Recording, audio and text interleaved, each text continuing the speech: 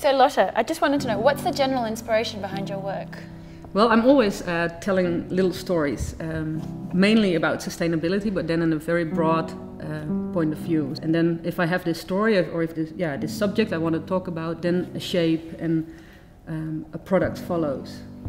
And what are some of the products that you've developed to convey that message? There's one like the tree cabinet. That's a cabinet made out of a Dutch elm, and it's an elm type which died because of the elm disease, so it doesn't exist anymore in Holland, but it has a very beautiful wooden color.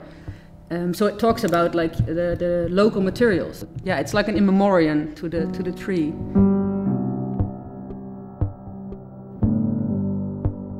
I started the energy saving lamp because I was a little bit frustrated that there is this high demand of the use of this energy saving lamp, but a lot of people still don't use it in their living room because they either don't like the shape, they don't like the color of the lamp, but technically that's already solved, and it's technology which gives you a lot of design freedom and nobody really uses it. What do you mean by the freedom of the technology? Well, it's just a tube, so you can just give it any shape you like.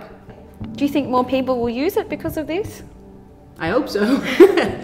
Well, at least it gives it a more, it's also like to give the technique a different image.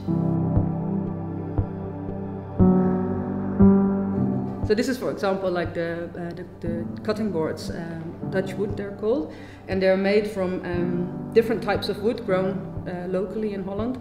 And I work with the Forestry Council, so it's sustainably harvested.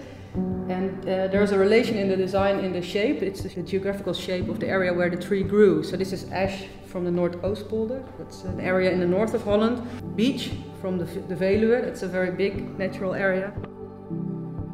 I really feel that ecological and environment is not a huge part of Dutch society. So I'm really trying to find out, is this important for your work and the way you think about nature? I don't really start with this feeling like, oh, the whole complete nature is going to die out and we have to do something about it. I always find a way to find a specific issue which I want to address, and that in that way it influences my work.